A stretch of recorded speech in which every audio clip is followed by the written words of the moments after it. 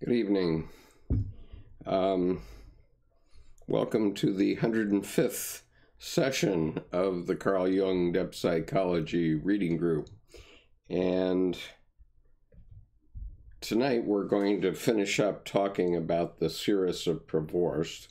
But before I start to do that, I want to give us a little bit of time for some of our regular members to join us. I hope everyone had a nice Thanksgiving holiday, and I certainly did. I traveled to visit my eldest daughter, and my other two daughters joined us, and we had a terrific time with the 9 grandchildren. I found that I can defeat a 9-year-old in chess, but only just barely. I beat him twice, and he was going to crush me the third time, but he insisted on crushing me, and so he didn't take the obvious checkmate, and therefore he got himself into a stalemate and couldn't win. And so, anyway, we know what to get our grandchildren for Christmas, at least those two guys. They're tough. And so, anyway, this evening I'm going to start with 2 brief readings that were provided to me by Louis LaFontaine from the Carl Jung Depth Psychology site blog. And he mailed this one out to me. And it's entitled, "The Collective Man is Subhuman." And it's a letter to Dr. Ed Lachenauer, dated 16 January 1940. What the public still doesn't know and can't get into its head is that the collective man is subhuman, nothing but a beast man, as was clearly demonstrated by the exquisite bestiality of the young German fighters during the Blitzkrieg in Poland.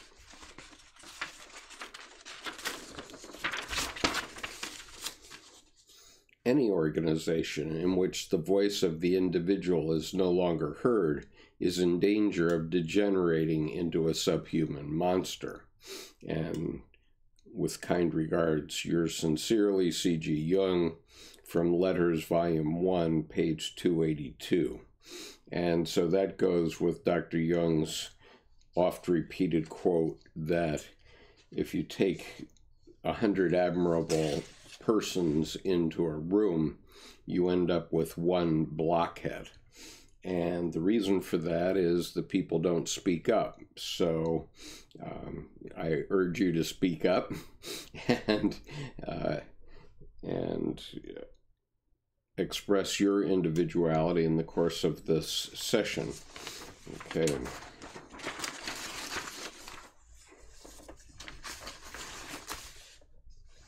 So the next one is also from Louis, from the Carl Jung Depth Psychology site.blog, and it's called Carl Jung's Response to a Question about the Relation Between Symbolic and Rational Conceptual Thinking. And so I think that you would want to think in terms of the Logos and Eros. Good evening, Gray. Thank you for joining us tonight. And thank goodness. Okay, and let's see. I just wanted to mention a couple of books that I've been reading. One is The Wisdom of the Psyche. Let's see. Can I get that not to shine? Okay, there we go. The Wisdom of the Psyche by Anne Belford Ulanoff. It's a terrific book, and it had about a quarter of it is dedicated to women's wiles, and a quarter of it is dedicated to the devil's trick. And so it's very interesting. And I just got today The Living God and the and our living psyche, and it's what Christians can learn from Carl Jung. And again, it's by Anne Belford Ulanoff. So I urge you to take a look at those two books. And the first one I got was a used book, so you can get them quite inexpensively. Thomas says, it reminds me of the feeling I get in poetry workshops, 6 or 8 people working on another person's poem. A committee does not a great poem create. Individuals with all their faults do. Yes, that's quite so. And anyway, and Thomas says he's enjoying Anne Belford Ulanoff's work, Dr. Ulanoff. And good evening, our Aurora. Good evening, my friend from Norway. Hello.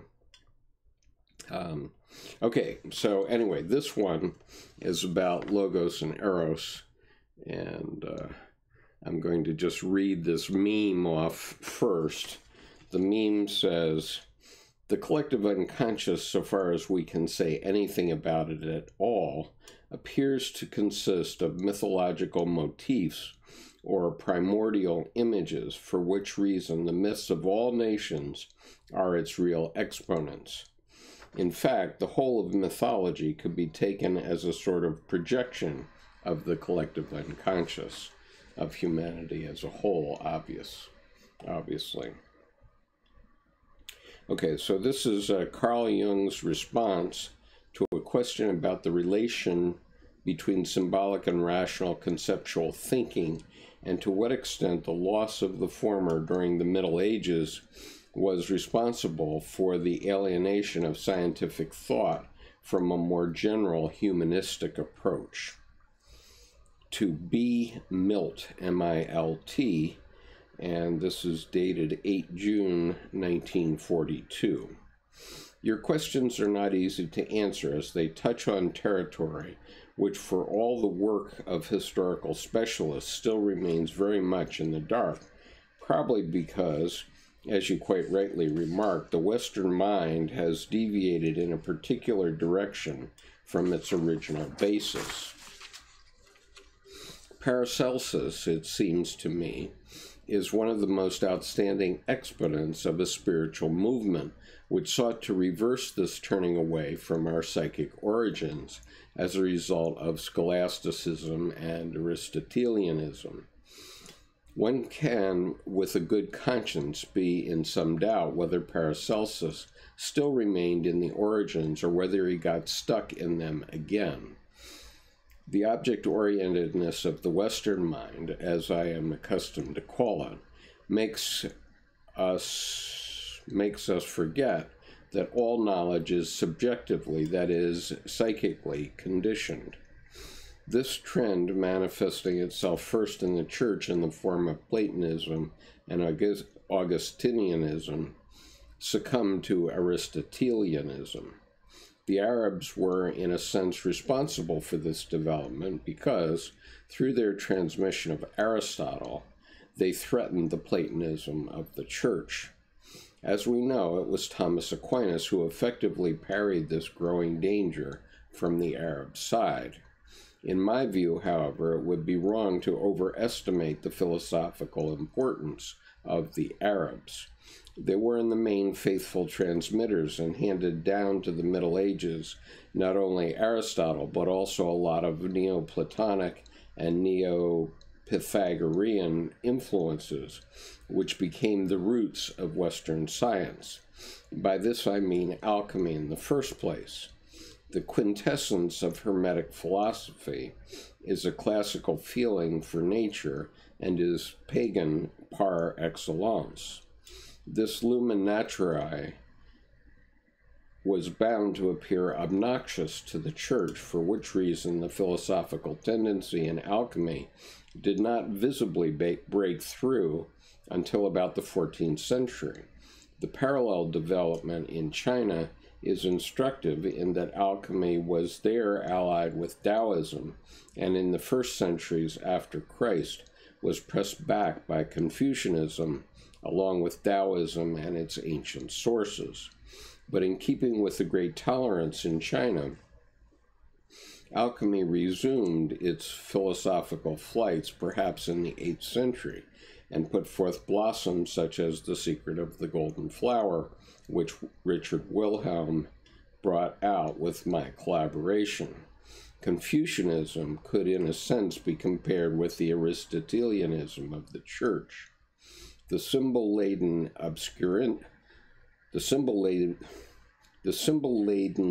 obscurantism of our medieval alchemy, which strikes us as almost pathological, was due not least to the necessity of disguising the paganism of the alchemists' views because of the mortal danger of falling foul of the Holy Inquisition.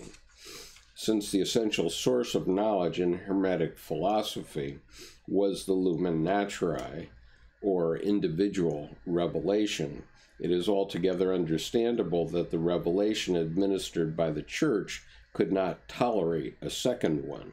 Consequently, those deep springs bubbling up from nature, i.e., from the depths of the psyche, were largely blocked, and the psychic component of our cognitive processes was excluded from the purview of consciousness. As I have had the good fortune to go more closely into the psychology of Orientals, it has become clear to me that anything like a question of the unconscious is a quite notorious question for us simply. I'll start that again. It has become clear to me that anything like a question of the unconscious, a quite notorious question for us, simply doesn't exist for these people. In the case of the Indians and Chinese, for instance, it is overwhelmingly clear that their whole spiritual attitude is based on what with us is profoundly unconscious. It was therefore left for psychopathology rather than, say, theology to discover a quite substantial portion of our psyche has disappeared, to wit, the so-called unconscious. So it is not in the least surprising, but actually certain on a priori grounds, that we should find the nearest analogy to our unconscious in alchemy and Hermetic philosophy. And all we have really done today is unwittingly to take up again the spiritual quest whose exponent, among many others, was Paracelsus. Our Western intellectualistic and rationalistic attitude has gradually become a sickness, causing disturbances of the psychic equilibrium to an extent that can hardly be estimated at present. If you like to call the attitude of Paracelsus experimental, then the result of the experiment was that he got the practical outcome of the Church's Aristotelianism, namely the objectification of nature, really going. As to the other side of him, one can safely say it was not a success. The adversities of his time saw to it that he remained stuck in occultism, thanks to the fact that that age had as little a conception of psychology as Catholic philosophy has today. The psyche as an object of scientific study had still to be discovered. I don't know whether I have answered your questions adequately, but you know as well as I do how complicated and far-reaching are the factors that have to be considered. With collegial regards, yours sincerely, C.G. Jung. That's from Carl Jung Letters, Volume 1, pages 316 to 318. So here we all are, and now we can talk about the Seeress of Prevorst. And Grace says she is awesome, talking about Anne Belford Uhlenhoff. There is a Library of Congress video on YouTube over the Red Book. She speaks at the end. She's really a brilliant thinker, and yes, she is. And she's just making me go, as I'm reading her work this week, my goodness. And so I guess I better get my Seeress back up here just briefly. Okay, so we're going to talk about this woman, the Seeress of Prevorst, and this is from a Gabriel von Mach's painting from 1892, which is in the Prague Museum, so it seems. At least so I'm told. Now, tonight, I'm going to go into a very much more complicated discussion of what the seeress was seeing. And so I'm going to give you this image. And in the course of her seances with Dr. Jacobus Kerner, she described these multiple circles, which is obviously it's a mandala, and Dr. Jung described this a couple of different times. And just to remind you, let me come back to that in a minute. I just want to remind you that I'm referring to the History of Modern Psychology by C.G. Jung, which is volume 1 of lectures delivered at ETH Zurich, which is the Federal Institute of Technology in Zurich. ETH is the abbreviation. And these lectures he gave, 16 lectures, are from 1933 and 1934. The thing that I like about this book is that it has some very long descriptions in footnotes of different other philosophers, just to put them into context. So, for example, the page that I had opened to randomly, it's there's a very long footnote, about 12 lines, on Joseph Priestley. And then the next one is about Thomas Reed, another on William Hamilton, and another on Rudyard Kipling, among many others. So it's worth taking a look at. And I'm just referring to some specific parts in 5 of the lectures, 5 of the 16 lectures. Dr. Jung referred to the Seeress, Dr. Jung referred to the Seeress of Prevorst. And so he wanted to, in one of these lectures, discuss this.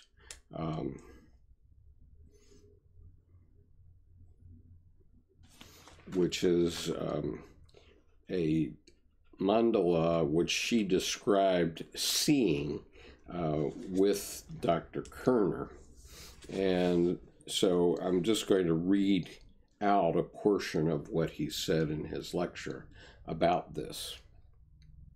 And mind you, for some reason, when he refers to some of these rings, he reverses the location of them. And so, for example, in this image, we have NW at the top, which should be referring to northwest, but obviously it is entered in the northeastern quadrant. So it's not very clear, and the editors of this book said that the notes were very bad on this topic, especially about this image, so they were very confused. But anyway, I'm going to read what he said. In the last lecture, we considered the seeress's vision of several spheres. Let me give you a summary. The outer circle is the sun sphere, which she describes thus, quote, "The ring has 12 parts, and in it I see the main impressions of what occurred to me at that time.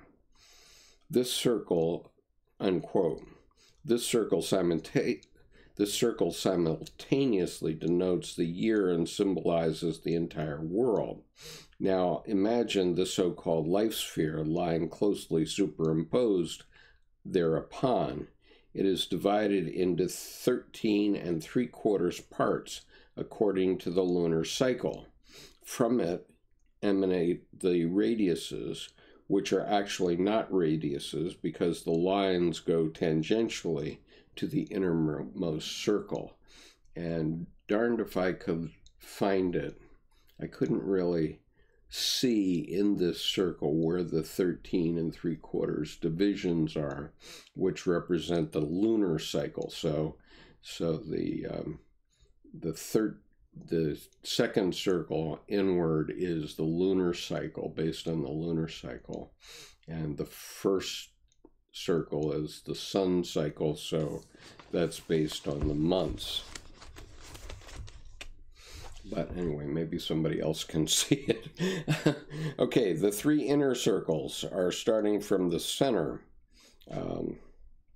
1, the solar center. The innermost small circle radiates like a sun. 2, the moon circle. 3, the seven-starred star circle.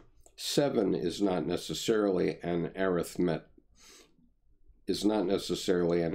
arithmetical term, but rather represents a quality. Then comes the circle of the souls of animals, or the dream ring. Evidently, she assumes that a certain identity exists between the nature of the dream and the nature of the animal soul. Kerner reports the words of the seeress, quote, "Under this ring I feel 5 other such rings, and above it an empty one. The circles are thus layered, as it were." Now, let me just mention that in this perspective, you're basically looking down on a layered wedding cake. And that's what Dr. Jung means, I think, that each of these circles is layered one on top of another. And I think that's how he means for it to be oriented. So anyway, he says, regarding the sun sphere, she says, quote, "The real bright day and the people lie for me outside the great ring, and I see more or fewer of them in the various sections. I prefer to represent these people as check marks. I feel the spirit of all people with whom I associated, but I do not feel or know anything of their body, their name, etc. Likewise," she said to me, "I cannot think of you as a man or as a body, of you least of all. I always feel you as a blue flame going around and around the outer ring, together with your wife in the same ring, but she is in human form and more to the outside." Unquote. Characteristically, she has no corporal conception of man, but an ideational one. She disavows the corporeality of man, and in accordance with her overall attitude, ascribes reality solely to what lies within. In so doing, she depotentiates the outer world, and the inner world thus assumes reality. Quote, "This outer ring with the blue flame circling around it is like a wall to me, through which nothing can reach me. I myself am in the ring. When I imagine myself outside of this ring, I feel terrible and get scared. When I imagine myself to be free within the circle, however, I get kind of homesick." Unquote. She identifies the outer orbit with Justinus Kerner. His blue flame is moving there. These two act like a wall. Kerner serves her as a protection against the outer world, as a mediator, as it were. She feels as if she were confined within the ring. It is like a magic circle that has been drawn around her. Outside lies the world of anxiety and fear within the positive life. This circle coincides with the reality peculiar to her that surrounds her. she dissociates her consciousness from the outer world. Thereafter, she speaks about the small orbits at the center, enumerating these from the outer rim inwards. Quote, I felt well in the first ring at the center. I feel as if 7 stars stood above it. From there I talked to the world in which I had once been, unquote. She does not say in which I am. She does not say, quote, in which I am, unquote. Evidently, she considers this to be the world in which she has been, rather than the one where she is now. Although she lives in this world, to her it appears as some ghost-like world, a kind of recollection or illusion, whereas her inner world represents reality. Leaving aside interpretation for the moment, let us simply listen to her words. To her, there appears to exist a world outside in which she once lived, that is, a prenatal world, a paradisical world, a celestial world, from which she was born and was thereafter impelled to leave, much like an expulsion from paradise. So here, too, the story of the fall of man, or the fall of the angels, is repeated. Quote, in the second ring, I was cold and shivering. It must be a cold world. I never talked there. I just kind of swam hither and thither over it, and a few times I looked into it. I do no longer know what I saw there. I am afraid whenever I think of it. It is terribly cold and bad there. This ring has the light of the moon, unquote. The second orbit is treated like a vague recollection. She merely swam hither and thither over it. Similar ideas occur in ancient mythology and in the teachings of the ancients about the becoming of the soul. We will discuss these in greater detail later, just as the souls of the dead ascend from the earth to the moon into the receptaculum animorum, so they descend again through the moon ring at birth. When the seeress stands in the outermost orbit, she effectively stands in the land of the dead and looks beyond the severing cold ring of the moon into the sun, that is, the innermost sphere. Quote, the third ring is as bright as the sun, but its center is even brighter. I saw an impenetrable depth in it, and the deeper it was, the brighter it became. I never went there. I was only allowed to look into it. I would like to call it the sun of grace. There, in the utmost clarity of the innermost ring, I saw my guide, and from there I also received the prescription, although I no longer know how, unquote. Here the concept of a female conductress or guide appears for the first time. With somnambulistic persons and psychics, we always encounter such guiding figures. They act as guardian angels or protecting spirits, attending to the well-being and woes of others. In the case of female somnambulists, they are very often male figures and vice versa. There are very famous cases, such as Mrs. Piper, who had not just one such figure, but a whole group of controls, a veritable small-sized general staff, which was in constant attendance. Evidently, unquote, evidently, the midpoint is the ultimate depth, that is, the radiant fullness of light. Within its radius stands the guiding principle, which in the case of the seeress finds expression in the spirit of her grandmother. Psychologically speaking, within our interior there stands a guide. We all carry unconscious guidance within us. Even if we think we have been in control, we experience time and again that sometimes it is not we who decide, but rather something inside us that decides the outcome. all peoples of the earth believe that there exists another being that directs us and determines our conscious decisions.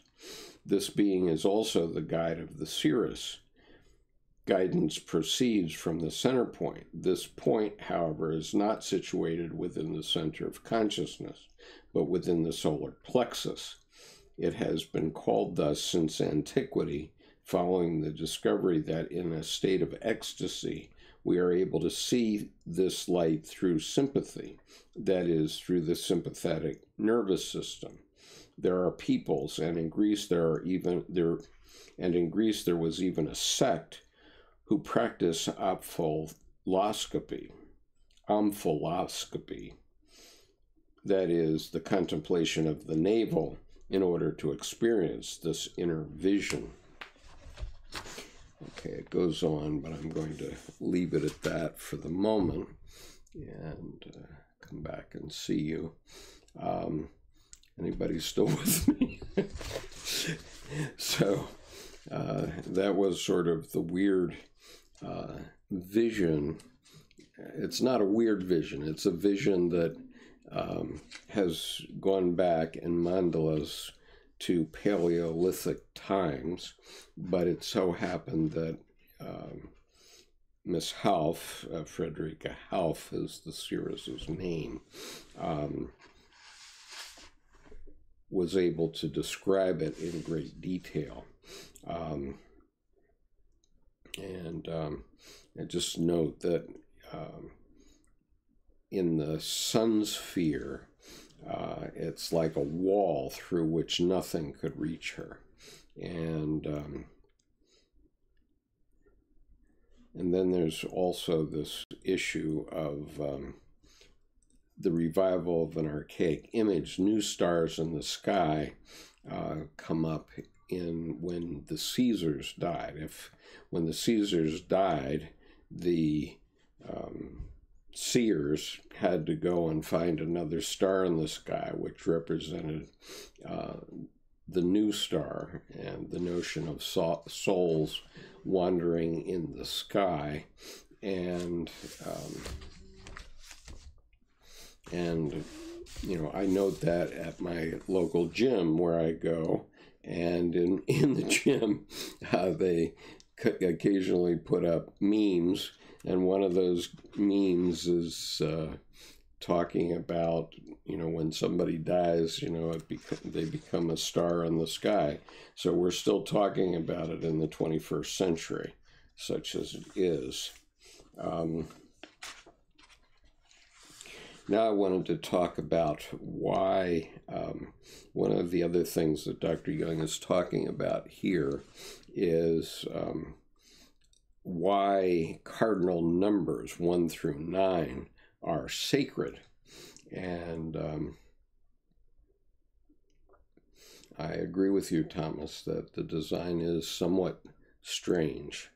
But I'm going to go on. I may put this back up, and I will put this design in the Dropbox for those of you who may have interest in studying it. But anyway, there's a little piece about conception of numbers. So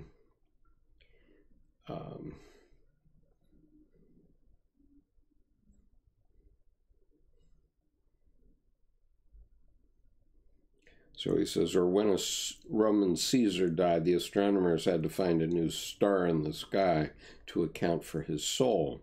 We also find this idea in the Indians and in poetic language. The fact that there are 7 stars corresponds to a mythological conception. 7 is a sacred number, just as all cardinal numbers from 1 to 9 are sacred in different ways in different peoples. The reason for this is that primitives can solely count to 10, since they can count only their 2 times 5 fingers. For instance, Swahili has only 5 numerals. Numbers greater than 5 are designated by many, whether this it be 6, 1,000, or 100,000. Before the outbreak of the First World War, rumor had it in East Africa that 1,000 German soldiers had marched through the region. Troops were committed to investigate the incident, and it turned out that there was only a patrol of 6 men had been seen. Failing a corresponding word for the actual number, the corporal who made the sighting had simply reported many.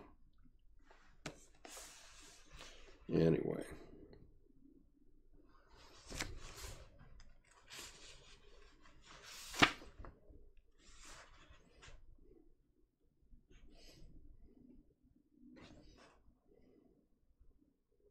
And then there's a footnote here about ancient beliefs about souls. In general, according to the ancient belief, the moon is the gathering place of departed souls, the abode of departed souls. The claim that the moon was so fertilized by the many souls of soldiers killed during the First World War that a green spot appeared on it goes back to the Greek Armenian mystic, writer, composer, and choreographer George Ivanovich Gurdjieff. According to Gurdjieff, I don't know how to pronounce him, according to Gurdjieff, the moon feeds on souls, and when the moon is very hungry, there are wars. Jung quoted this story also in his seminar on children's dreams. In Barbara Hanna's English edition of these lectures, however, and in contrast to all other lecture notes, this belief of Gurdjieff's is rendered differently. He would have been convinced that the spots on the sun are caused by the unusual number of souls that migrated there during the war, and I, Jung, have met 2 doctors who firmly believe him. Okay. All right.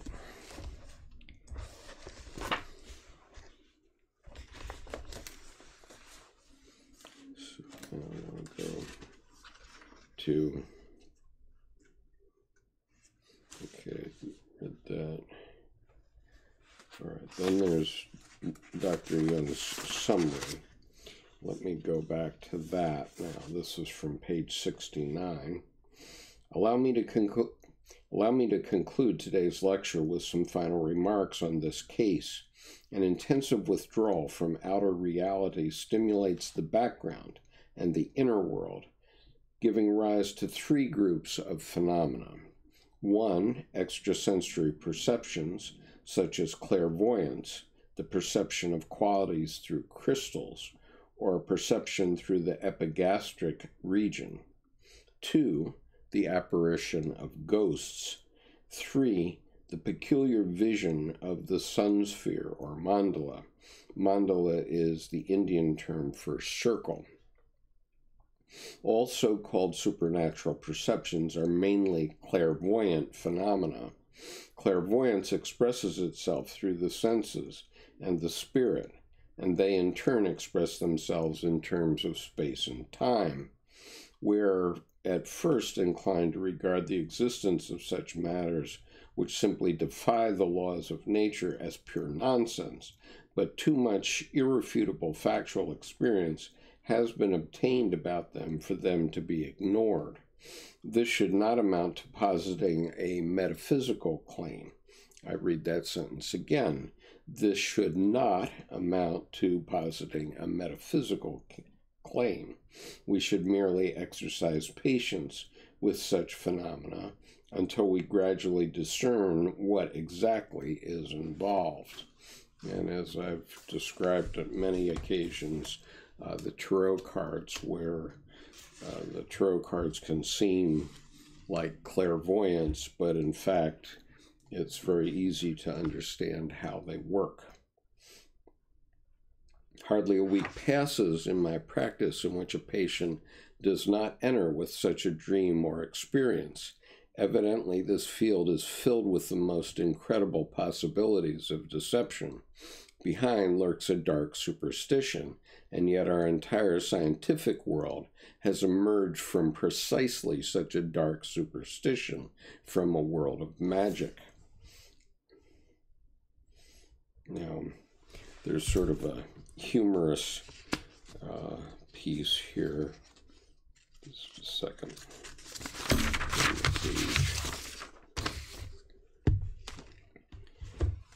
So Dr. Jung had a number of complaints about his lectures, and they came mainly from young people.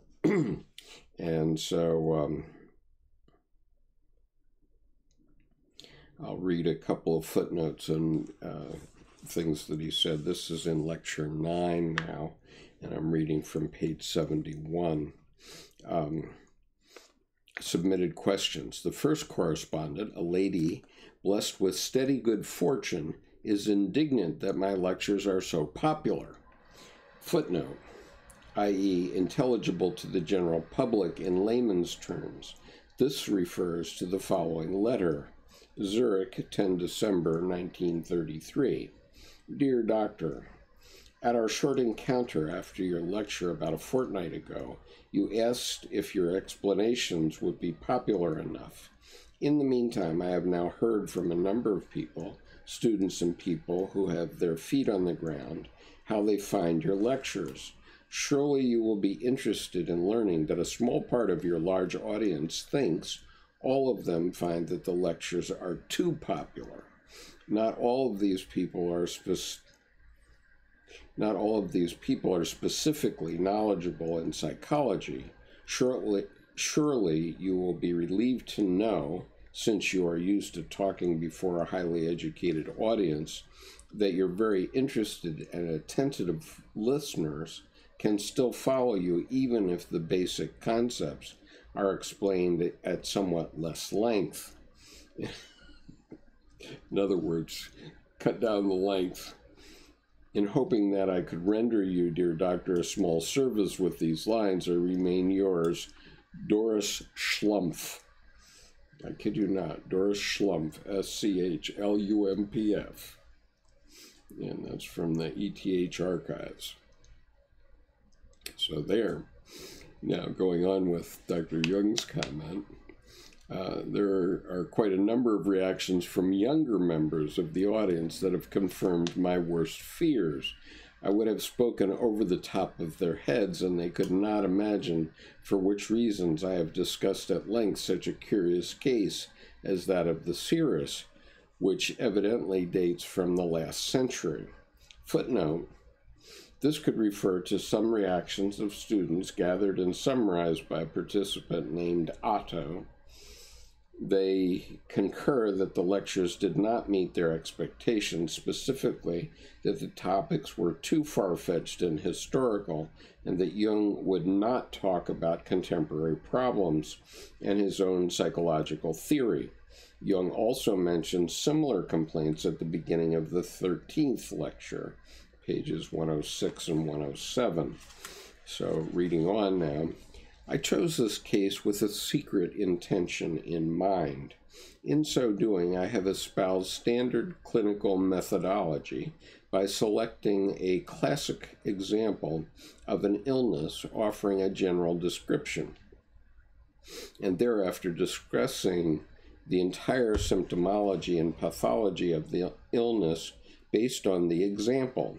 The case of the Seeress is an indisputable classic empirical example, and therefore allows us to consider certain basic facts. I've gone to some lengths to set out the details of the case to help you attain a clearer sense of the various phenomena involved. Should the case strike you as unfamiliar or strange, then you would do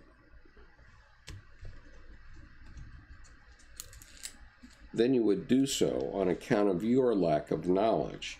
You are simply unaware that your own case exhibits all of these basic facts too, only they lie concealed in the dark background of your psyche. You have no knowledge of them, that is all. we must become better acquainted with some of the general features of the human psyche. This human psyche is nothing well known. Indeed, it constitutes a great unknown. The ideas that I've set forth in my lectures on the basis of this case have already been published, and I am not to blame if those are not more widely known. For the moment, not to blame, right? Put the blame on somebody else. For the moment, I shall not further discuss this. Bear with me as I proceed with my discussion of this case to a satisfactory conclusion in order to alleviate for you some of the burden of misapprehension. This is the Herr Doctor's way of whipping up on his audience. Thomas says, maybe it was the seeress's radical removal from the world around her that created visions. For us, it might be going on a drastic media diet where we stop paying attention to the outer world. Sensory deprivation generally produces hallucinations given enough time, but with special people, they might have meanings useful to others. I certainly agree with all of that. I think visions, and certainly dreams, but visions also often come from emotional sources, and I've obviously experienced many of them, and I've described them here, so I'm not going to go into it further today, but then Dr. Jung goes on with his lecture, and I want to read this portion. In the previous lecture, I highlighted the three characteristic phenomena. 1, extrasensory perceptions. 2, ghosts and specters. 3, the peculiar sun sphere. With regard to these extrasensory perceptions, let us just assume that some of these curious facts about clairvoyance really apply. We must not let ourselves be deterred by superstition and fraudulent trickery. We can no longer ascertain the facts in the previous. One can even experiment with these matters, even in company, as I have done on countless occasions. They always happen whenever a person like the seeress directs their entire attention inward instead of outward. Then such dreams, premonitions, and perceptions occur that border on extrasensory perception. This is simply a fact, a quite uncomfortable fact, it is true, but nevertheless we must put up with it. It is my pleasure to admit as much. Unlike others who, for the sake of a theory, simply deny a whole bothersome part of a science. And what I would add here is that he's also referring to his own experiences before the beginning of World War I. So then he says,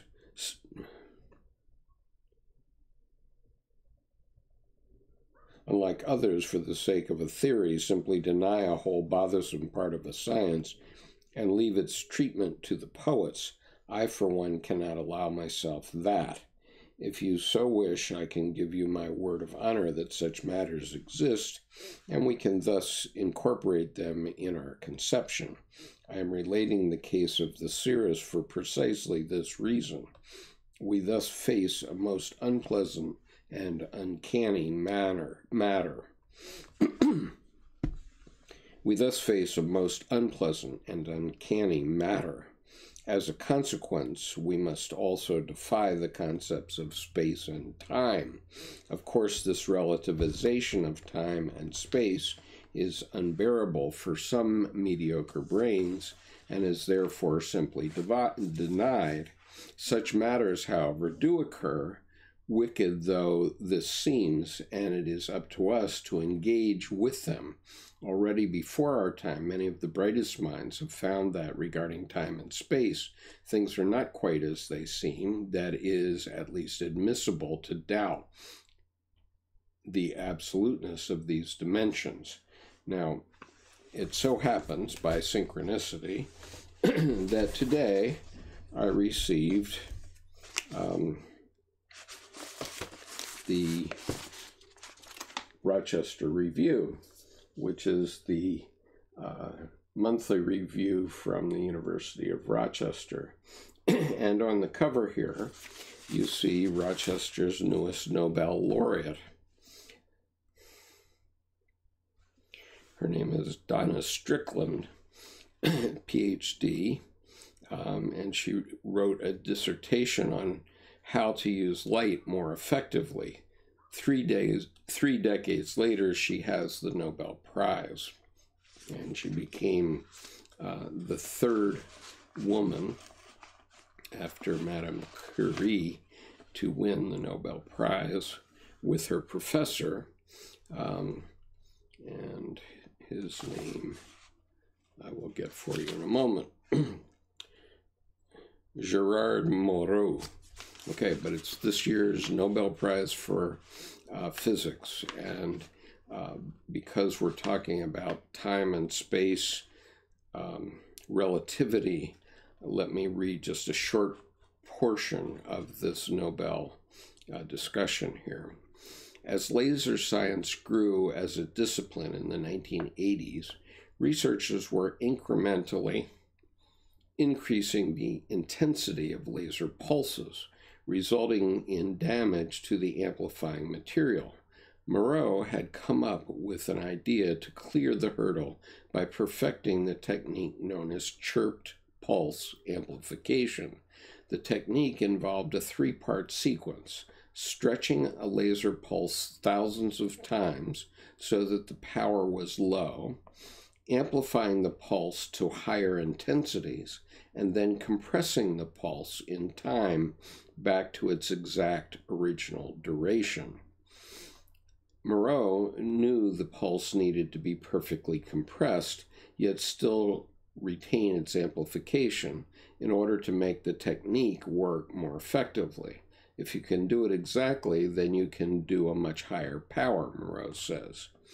He had the idea to put amplification in the middle of the process, a novel concept at the time, according to Strickland.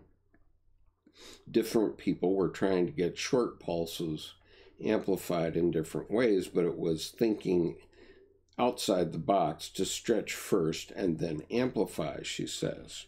Chirped pulse amplification, however, was only a theory. Strickland and Moreau still had to make it work. At the Laboratory for Laser Energetics at Rochester, Strickland tested different laser systems to create laser pulses that were short and high-powered, but that wouldn't destroy the amplifying material. In 1985, she succeeded, demonstrating the stunning advance in laser power that the tabletop terawatt laser, or T-cube laser. At the time, Strickland didn't recognize the research would interest an audience outside the laser physics community. I was aware that it was going to be big for scientists working in high-intensity laser physics, she says, but I didn't know it would have relevance for the general public so quickly. And so, just to give you a sense of where these things are used, they're used in laser eye surgeries such as LASIK. They're used in precise machining of materials such as the cover glass used in smartphones. And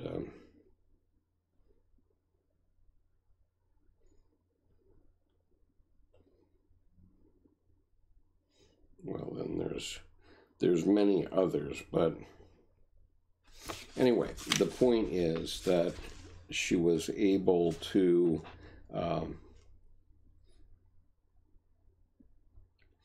compress the pulse in time back to its exact original duration. And so it's a question of changing the wavelengths and so on. But I just thought that was an interesting synchronicity that came up. Whether any of you do or not, I don't know. And Sean says, once the rockets are up, who cares where they come down? That's not my department, says Werner von Braun. Yeah, I guess. I imagine the correlation rockets as ideas to Carl Jung's lectures. Sure, I mean, he was,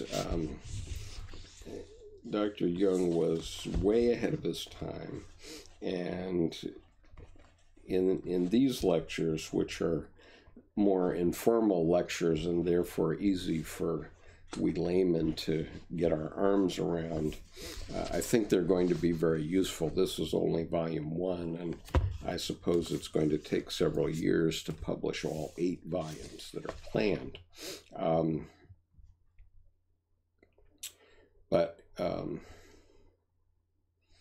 Anyway, he goes on to say, if time and space are relative dimensions, they cannot have absolute validity. Consequently, we must assume that an absolute reality has different properties from our spatial temporal reality. In other words, there exists a space that is unlike our space, a time that is unlike our time. That is, it is possible for phenomena to occur that are not subject to the conditions of time and space.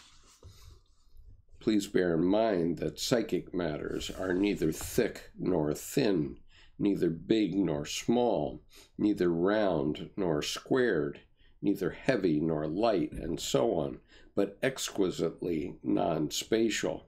And secondly, that it is forbiddingly difficult to determine a time of the psyche. You will find it almost impossible to establish any time in which a psychic process occurs. You can measure response times, but what prevails is an enormously complex magnitude that consists of a whole array of quite unknown figures. In contrast, we have all had the strangest experience that under certain circumstances, psychic processes require incredibly little time. For instance, in so-called arousal dreams. And then he gives an example of an arousal dream. Now, it's not that kind of arousal. It's arousal as the wake-up dream. Anyway, here's the footnote. In October 1938, Jung used this and the following examples also in his keynote lecture on the method of dream interpretation during his seminar on children's dreams. There he revealed that his first example is in fact a dream he had had himself and gave more details. As a university student, I had to get up at 5:30 in the morning because the botany lecture started at 7 o'clock. This was very tough for me. I always had to be awakened. The maid had to pound at the door until I finally woke up. So once I had a very detailed dream. I was reading the newspaper. It said that a certain tension between Switzerland and foreign countries had arisen. Then many people came and discussed the political situation. Then there came another newspaper, and again it contained new telegrams and new articles. Many people got excited. Again there were discussions and scenes in the streets, and eventually mobilization. Soldiers, artillery, cannons were fired. Now the war had broken out, but it was knocking on the door. I had the clear impression that the dream had lasted for a very long time and come to a climax with the knocking. But I think his point here is that he in fact had the whole dream in a few seconds.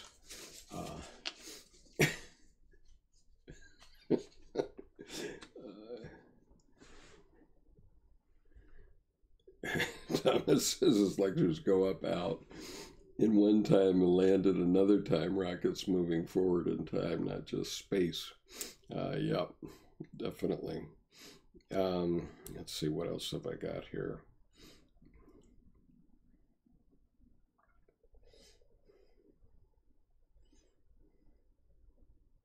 Okay, so he makes this point that the actual soul, the objective psyche, borders on non-spatiality and atemporality. And the Romans used the term imago.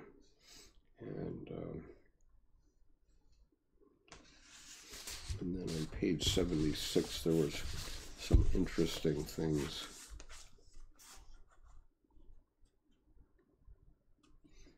Our Aurora says, time and space are relativistic concepts, like almost all things we experience through our sensory experiences. Since it's all relativistic, can we understand absolute reality through these means, as Sean says, Einstein? I'm not sure. Now, what was this?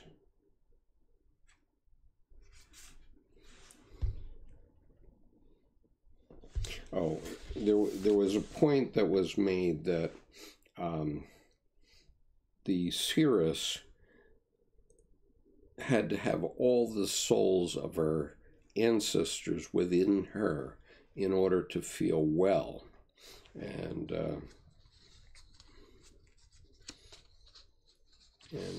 what Jung says about this is, you would say, it suddenly occurred to me, but Mrs. Hauffe would be addressed by ghosts. So in other words, an idea comes to your mind and, you say it suddenly occurred to me. But for her, instead of an idea coming to her mind, a ghost would come to her mind, all her ancestor.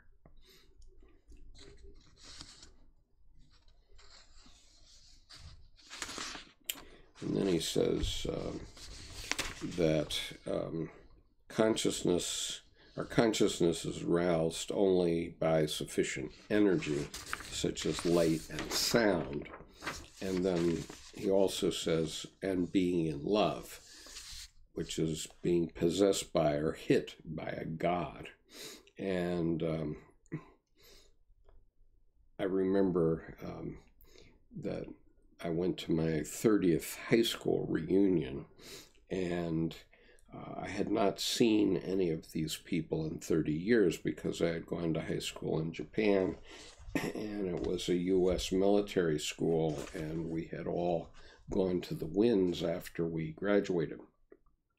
And so we never saw each other for 30 years, and finally one of my classmates got ambitious, and this was before you could look everybody up on Google, and he got a copy of the weight pages on a hard drive, and the national weight pages of the United States, and he tracked everybody down. And so we had a reunion. It was Yokohama High School, but we had this reunion in Glenwood Springs, Colorado. And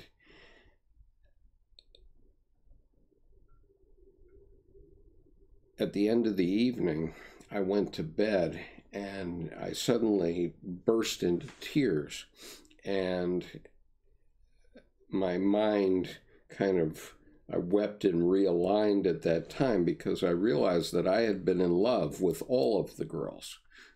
I had seen all these girls for the first time in 30 years, and I had been in love with all of them at one time or another. And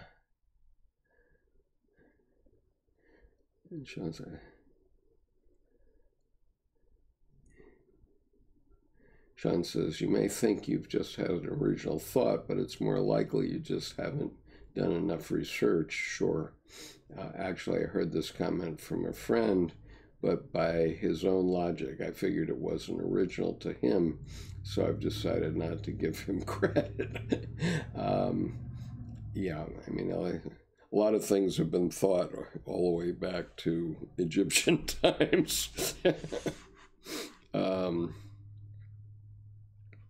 And so Dr. Jung makes the observation that you may think you're possessed by something, but by the souls of your ancestors. And he says, why not? Because you would normally say that you have your grandmother's nose or your grandfather's eyes or whatever it is.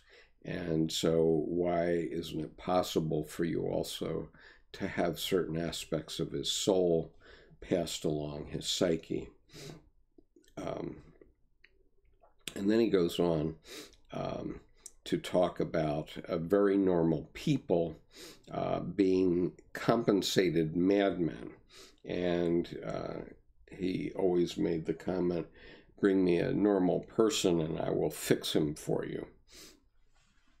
And what he meant by that is that whenever somebody came in who was normal, that was slightly suspicious to him. He felt that madness must lie beneath, and I certainly know that to be true.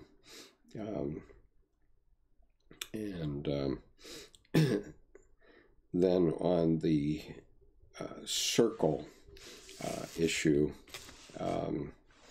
apparently there's a peculiar circle in Dr. Faust's Coercion of Hell and the recipes for invocation of ghosts. And Dr. Jung says that we've lost all knowledge pertaining to these matters, and three circles to ward off evil spirits. And then he goes on and talks about the importance of circles and how the oldest depictions of circles date back to Paleolithic period, which was before the invention of the wheel. And there's also ritualistic practices of circling, i.e. around a stupa, clockwise, you go clockwise, or around a temenos, which is a sacred place or garden or something like that. And then I was going to read to you about the founding of a Roman city.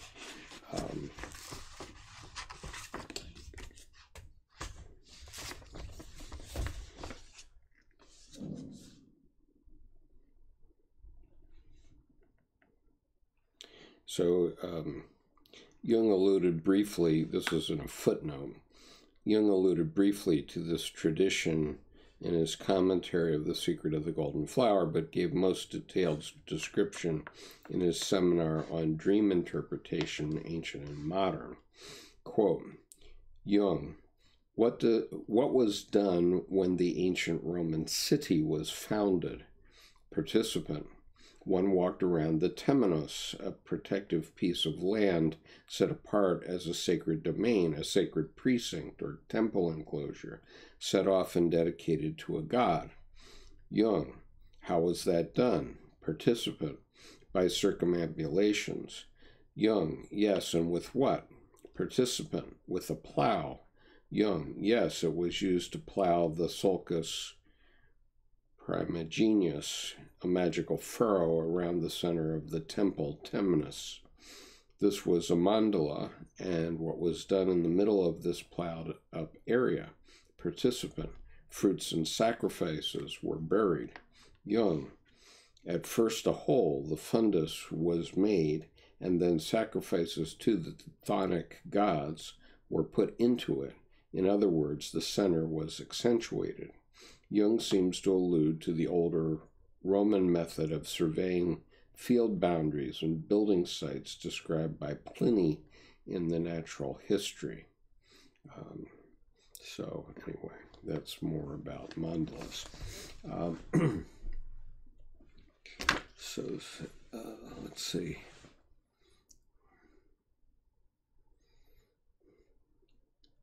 Sean says, I look exactly like my grandfather, and so you might have some of your grandfather in you. I know that I certainly have some of the hard-headed Dutchman in me, and my granddaughter does too, because my granddaughter, who's only 1 year old now, she's number 8 of 9.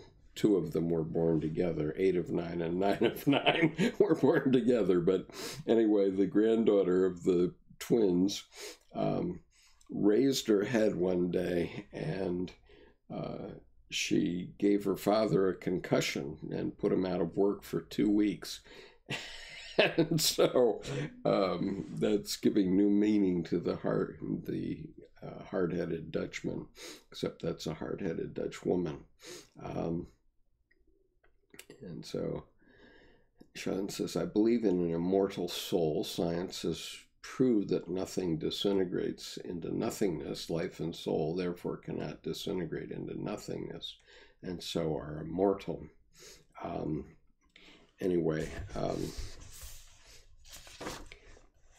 I was reading a lot of other fascinating stuff from in Belford Ulanoff today, which I think I'm going to talk about next week.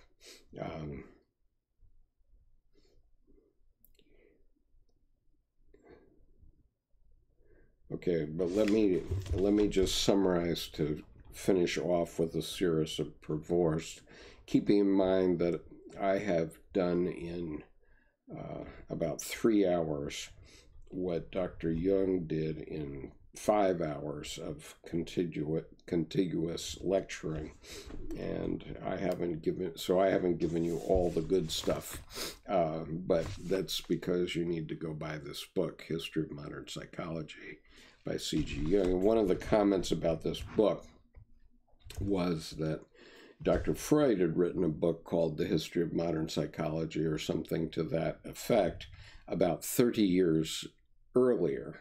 And so this series of lectures, which were called The History of Modern Psychology, was Dr. Jung's counterpoint to that. And so just to reiterate then, when introversion intensifies, which is what happened to the seeress, the 3 phenomena I mentioned become apparent. 1, space and time become relative. Presentments and dreams come true, and telepathic experience occurs.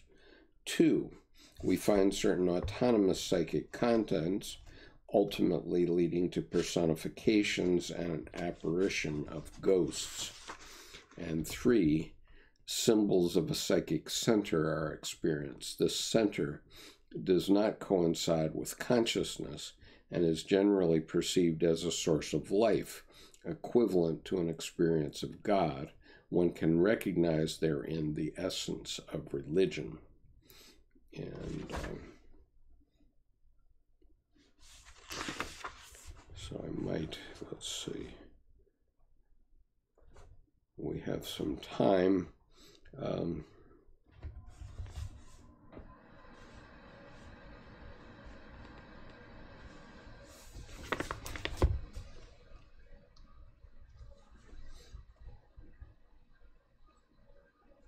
Okay, let me read you one more page here. The seeress is most certainly a border case. While it is very rare to encounter such cases, quite a number of them have been recorded throughout history. In contrast, cases involving compensation are more frequent. These cases will not strike us as strange as the one we discussed, and we will see more clearly how familiar we are with such experiences. If people are not destined to die in a state of complete introversion, a reaction will have set in, and a certain extroversion will become apparent. The background of the soul is clouded over, and energetic charge of the contents decreases, plasticity wanes, and the images become pale and blurred.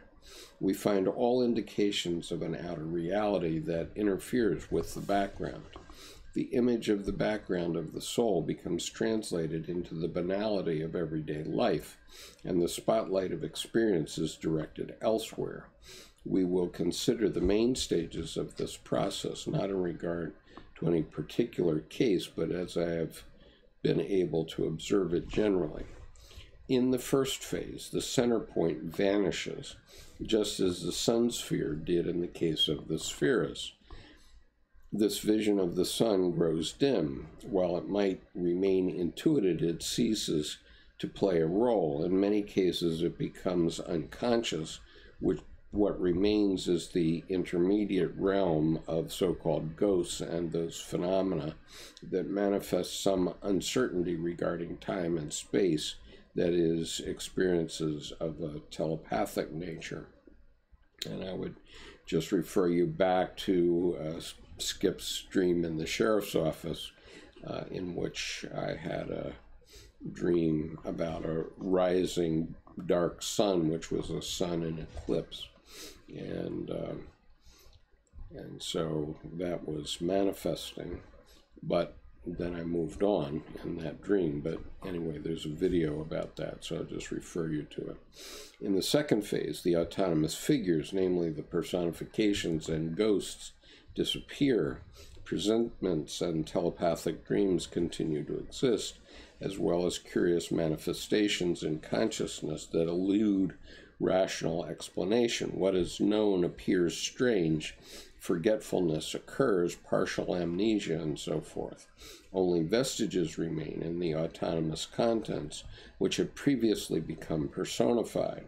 Such phenomena can still be observed in primitives who ascribe them to the presence of ghosts. It is always a ghost, a witch, or a sorcerer who takes something away from them. With the mentally ill, this condition is known as thought withdrawal. And I would just mention my discussion of various autonomous figures that have appeared in my life, including my vision of Mephistopheles, among others, which you can find video about also here. And I would also say that this idea of things becoming dim, it's something like a dream. A dream is very vivid and comes through with energy, but when you wake up, it gets blotted out by the banality of everyday life, as Dr. Jung says. Okay, then going on. The third phase occurs when the entire psychic background goes dark, that is, when nothing remains of these autonomous inner psychic phenomena. The person's memory seems to be normal, and the psychic autonomous inner phenomena no longer seem to exist. Here we approach normality. The more manifest so-called normality becomes, the more a strange phenomenon occurs, namely a defensive attitude toward the matters of the background that no longer appear attractive. One is no longer tempted to have dreams or to experience the appearance of ghosts. The entire affair becomes uncanny, repugnant, repulsive, childish, ridiculous. Such people begin to build a thick wall of rationalistic skepticism and scientific attitudes and seal the entire matter airtight. If anything creeps through nonetheless, it is dismissed as merely psychological. This, however, prompts a true and proper witches' Sabbath of incompatible complexes.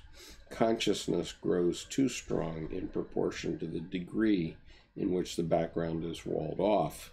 Those people find themselves terribly interesting and important and become most dreadful bores. It is nothing but an exaggeration, a showing off, but in the manner that has lost the characteristic experience. It is a pumped-up story, something that is intended to impress. If such a condition persists, we speak of neurosis. An inflation of the subject occurs, and everything becomes psychologized. Since those people are wrong and actually know that they are, however, they become oversensitive. Hypersensitivity is always suspicious, and one has to walk on eggshells around them in order not to tread on their psychological toes. And so I guess one could say that might sound like me, except that I've I think that I've kept the pathways open for continuing to see these things, but it isn't for the purpose of pumping up. At least I hope my listeners don't think I'm trying to pump myself up. I'm only trying to pass along in the spirit of a relay race. I'm trying to pass the baton on to all of you so that we can keep these ideas going around the world. Sean says, reminds me of when my mom was a child. She flushed many $100 bills down the toilet. Oh my goodness. Our Aurora says, so I've been thinking about this as personalities are grounded in our identities, which are dependent on external reactions to our being, whereas if we are not grounded in our external identities, but an internal space, we feel more like a stranger to the outer world. When we vibrate with the external appears stable. When we vibrate with the internal, the external identity appears more fluid and internal phenomena appear more tangible. Perhaps these ESP phenomena are a result of being more in tune with the internal phenomena. At least that's what I'm inclined to believe. As noted earlier, there are no original thoughts. Well, what I would say about ESP is that you're not going to necessarily stop them. It's a question of whether you hear them or recognize them. As I said a couple of weeks ago, I attended a weekend workshop on ESP once with my wife, and what was demonstrated to us there is that ESP is just completely normal and very common, and it's everywhere, and that's what I took out of that weekend. And so, you know, it's a question of becoming sensitized to these things and recognizing them when they occur. I'm not sure they have any value to you. I mean, if you go to lunch with your friends during your workday and start talking about your ESP experiences, it may not be that good of an idea. I mean, it could be that they'll start thinking of you as a wacko. But my purpose here is to point out to you that very likely you're not a wacko, that these are routine things and they come up often. And if you have these experiences, or you have experiences with the psyche, any of the experiences that we've talked about here over the last 3 years, you may have a special blessing in that you may be able to get on in life better than others can. And Dr. Ulanoff talks about opening space in your psyche. I mean, when we're born and young, growing up, we think we're a very specific thing, and we're not supposed to talk to strangers or go do this or that, whatever it is. And as we get older, our idea of the world expands, and we find place within that expanded world. There's a common Buddhist story about the frog that's born in a well, and he thinks the world is like the well. And he hops out of the well one day and meets another frog that comes from the ocean. And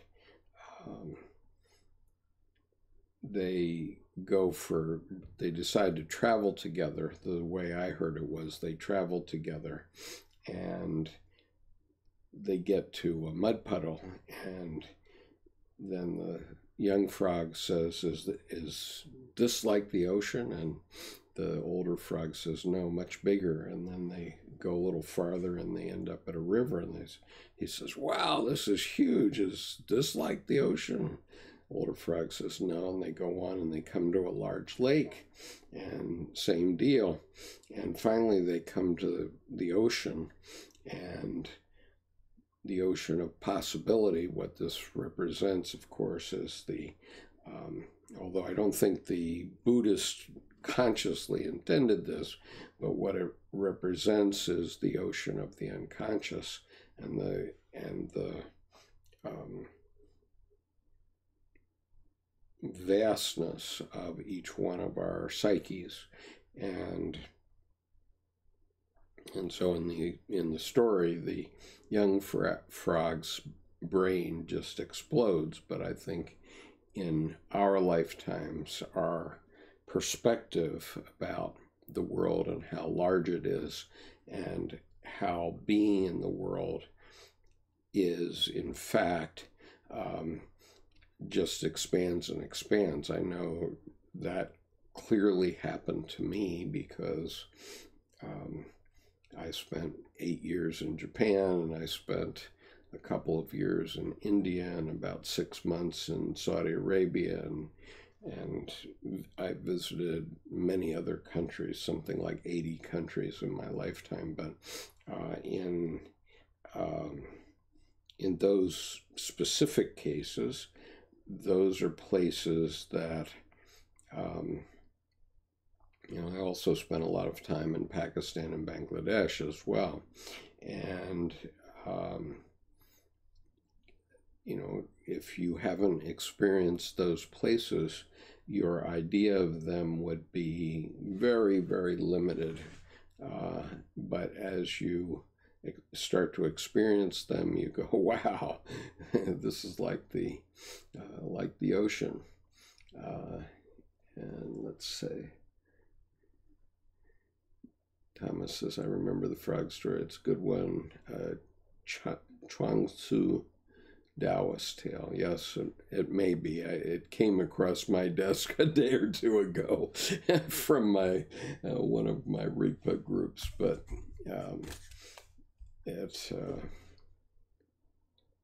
but anyway, I keep hearing it.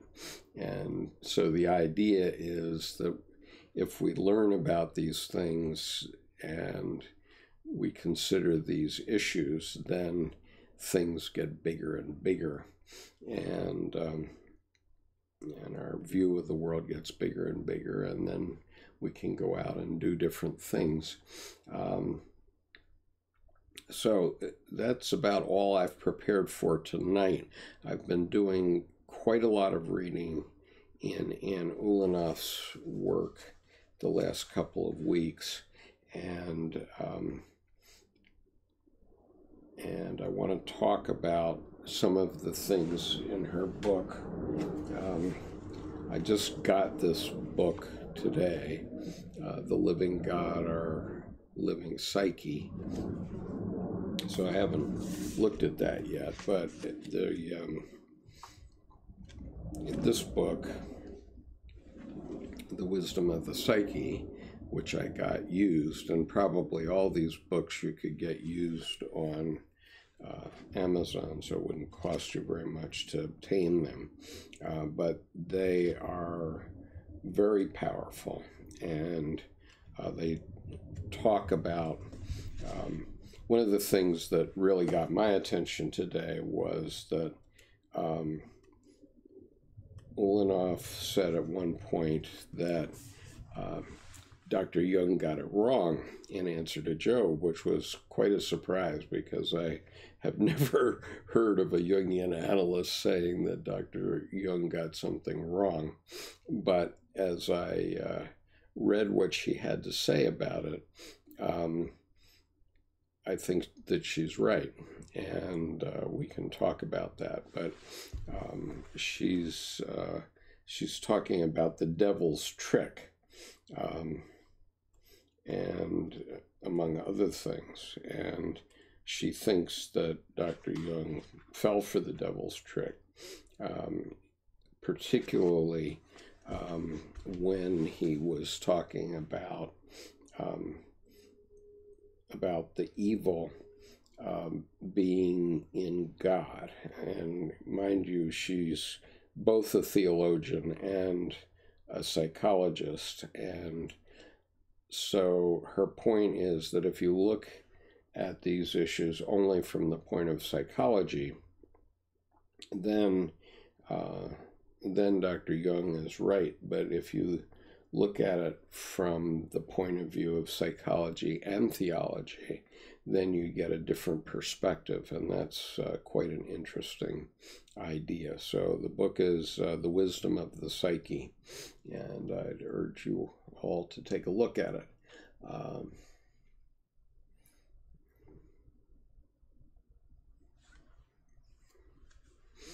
Aurora says, reminds me of the old problems. How do you explain to a fish that it's in water? I suppose the only way is to know the existence of the other. Sean says, at any moment the frog could have become the trickster archetype and said, this well is way bigger than the ocean. Yeah, would you believe that? I mean, we've got enough tricksters around who actually are believable, unfortunately, to a lot of our fellow men. And Thomas says, perhaps the well frog could just dive down deeper and deeper in his own well. That might be a possibility also, obviously. But anyway, let me see if I can find this section about Dr. Jung. Because in the last 2 weeks, somehow, and I don't know how this happened, I managed to buy 2 Amazon books twice, and I don't know why. Something I'm doing wrong on Amazon, I guess.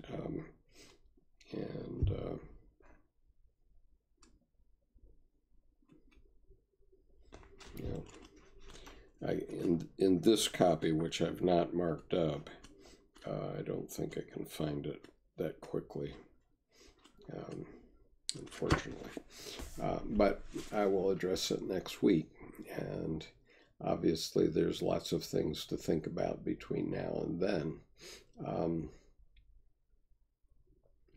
Sean says, too many anthropomorphic tales about the fox being cunning turned him into the trickster. I think even in Pinocchio, the fox tricks him. Yeah, I guess we were trying not to scare the children, or we were trying to scare the children in fairy tales. And that's the way we learn, by telling stories. And, oh, by the way, I ran into this list of good movies the other day, and one, it's a list of 25 great movies that you probably have never seen, and one of them is The Man from Earth. And have any of you ever seen this movie, The Man from Earth? And it's about, it is about a caveman who could not die and who was still alive 14,000 years after he was born. And it's just a very fascinating conversation that's worth looking at. And the other one is called Waking Life. My wife thought it was about lucid dreaming, and it is sort of about lucid dreaming, but it's called Waking Life, I believe. And it has a lot of interesting philosophy. Both of them are not sort of mainstream films, but they, the Man from Earth won a number of Sundance Awards and so on. And our Aurora likes Waking Life. It goes by pretty fast. I mean, it's basically talking about a lot of different philosophies, and you probably have to watch it 10 times in order to completely get it. And Sean says, man is the best computer we can put aboard a spacecraft, and the only one that can be mass-produced with unskilled Yeah. We certainly seem to have that one under control. But the good news is that we landed InSight on the surface of Mars today, and so a very good friend of mine who is I won't say exactly what his role is, but who's a leading scientist in NASA, has new work to do thanks to the InSight lander successfully landing on the surface of Mars today. Mr. Krishnamurti says, we are not created for any grander purpose than the ants that are there, or the flies that are hovering around us, or the mosquitoes that are sucking our blood. Well, that's a lovely thought. Thomas says, I'd suggest a German film that greatly surprised me with its ending, Look Who's Back. Hitler reappears in 2015 Germany. Well, whether he physically reappears or not, certainly there are issues there that we need to attend to. And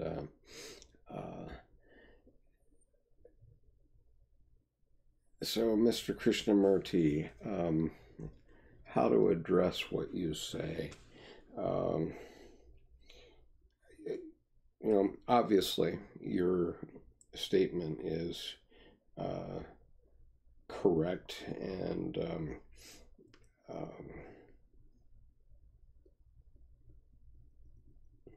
Becker, the man who wrote Denial of Death, talked about the fact that we're no more important than a lizard or a potato.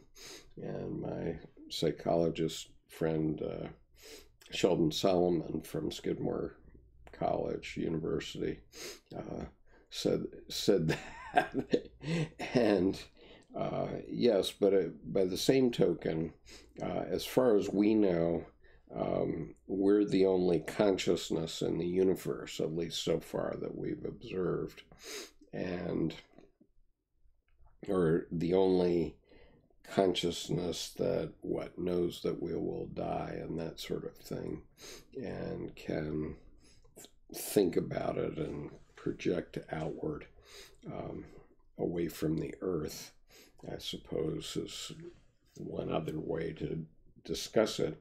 And so, as Dr. Jung says, we represent the consciousness of God, or the God image, the metaphysical God.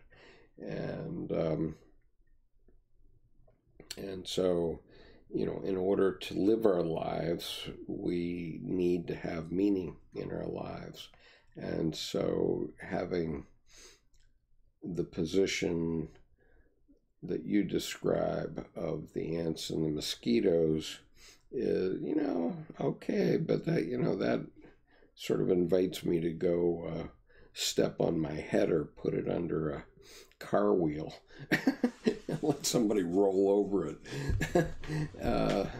Because why bother? And I don't know why we bother, but I think that if we have an attitude about life that gives us some meaning, that is a useful thing. And I think that Dr. Jung felt that way too.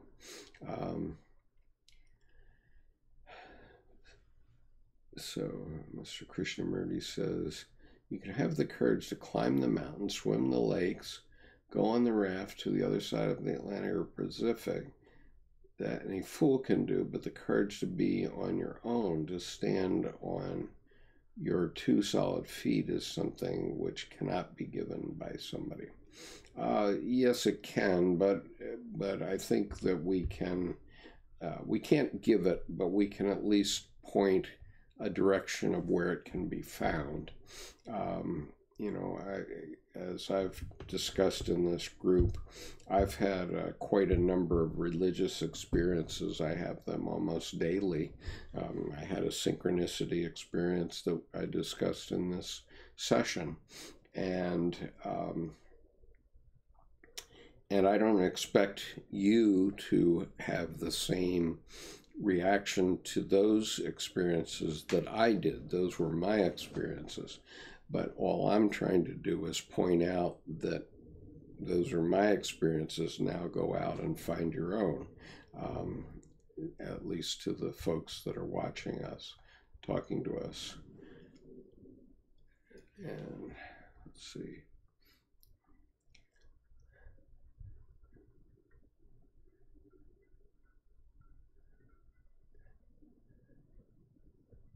And Sean says, yeah, I saw the news about the lander on Mars. Thomas said the movie about Hitler in 2015 was just a funny turn. The organismal model of the universe is a good way of looking at it, I think. We could say we're no more important, but also we're infinitely important, just as everything else. And, you know, Dr. Jung made the comment at one point that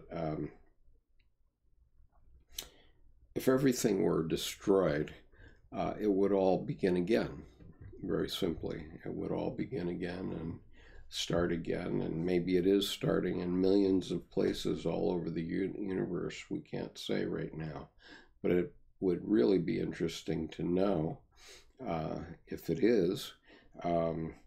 You know, I have a friend who's an exobiologist. That's a biologist about space.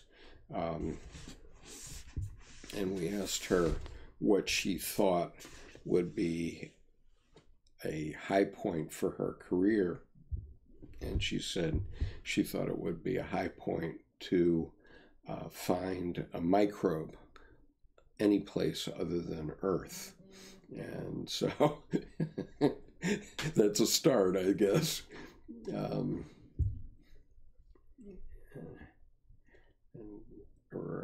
Aurora says, as we zoom out far enough, everything appears as just random matter in space. But if we zoom in enough, one can find meaning in the smallest of relationships. That's a good point. I think that that's worth holding on to that point. You know, you may luck out in your lifetime and find contact with little green men. I don't know, but I think it's important for us to get in contact with one another first. Thomas says,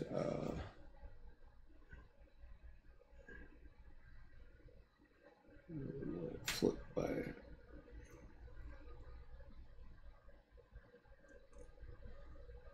Thomas says, it's not that we have a grand purpose, but that we take some responsibility for our fellow ants and mosquitoes. And thanks for your observation about my insights and constructive criticisms, Mr. Krishnamurti. Thomas says, not sure the ants and mosquitoes care so much about their fellow insects or are capable of caring as we are, even though we act like biters or bloodsuckers. Yes, it's true. And, you know, I heard, I think it was David White, who is a famous Irish poet, a contemporary Irish poet, talking about on an audio tape one time, persuading a green pea to get into his pot and not flop across the floor, because then it's going to become a human being. And, you know, I sometimes instinctively react to things that I'm eating, whether it's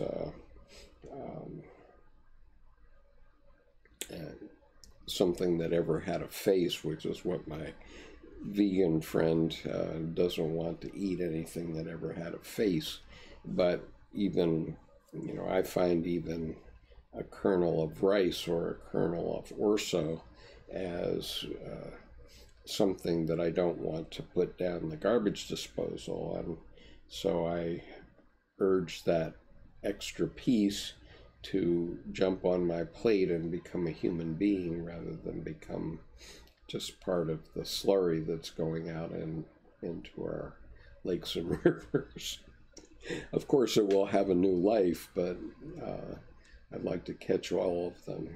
In Buddhism, it's said that getting a human life, as opposed to any other kind of life, is like having a life preserver floating in the middle of the Pacific Ocean, and you have to dive into the Pacific Ocean and come up in the middle of that life preserver, and if you do, then you get a human life. Otherwise, you get something else, and it probably takes a long time to get through that life preserver, so make sure that you make the most of your human life. And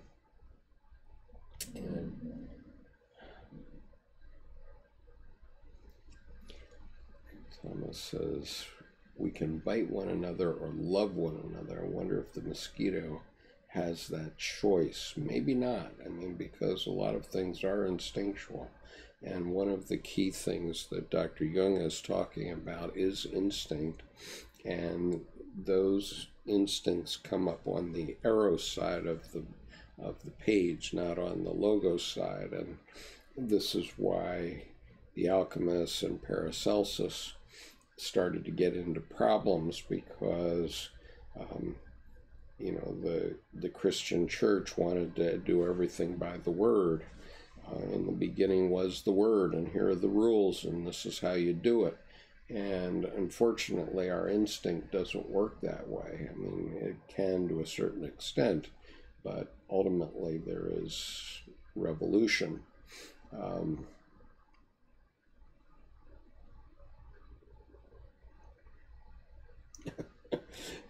Horrors, so maybe we can call them bites of love from mosquito bites. I think they're bites of instinct, and I don't hold back from hitting a mosquito and then saying on to your next life. You didn't want to be a mosquito anyway.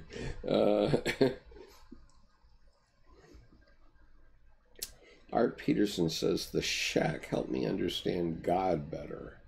Who are you asking that question to? And,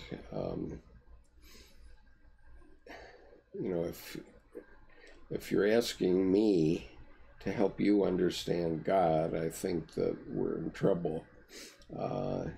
Krishnamurti says, I'm too nihilistic to enjoy life and too scared of death to kill myself. The irony is that I feel like a lot of people feel this way. Right now, I think that that's true. It may be that feeling comes and goes. What I would say is that you only get one life, and so you may believe in reincarnation, but if you reincarnate as a slug or a tick, maybe that's not quite so much fun as being a human being. I don't know, or maybe you don't care, I suppose. But I wanted to go back to this understand God better. If you go to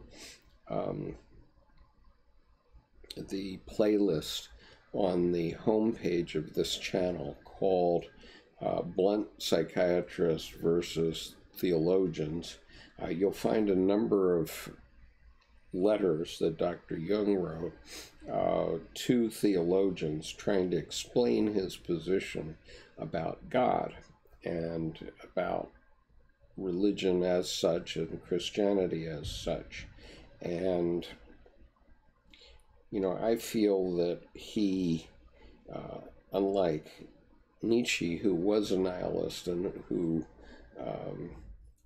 basically wrote off God, God is dead, Dr. Jung came along and found God, found where he lives and how he goes about doing the works of God. And so I have taped to the front of my computer, so I will read it to you. This is Dr. Jung's definition of God. God is the name by which I designate all things which cross my willful path violently and recklessly, all things which upset my subjective views, plans, and intentions, and change the course of my life for better or for worse.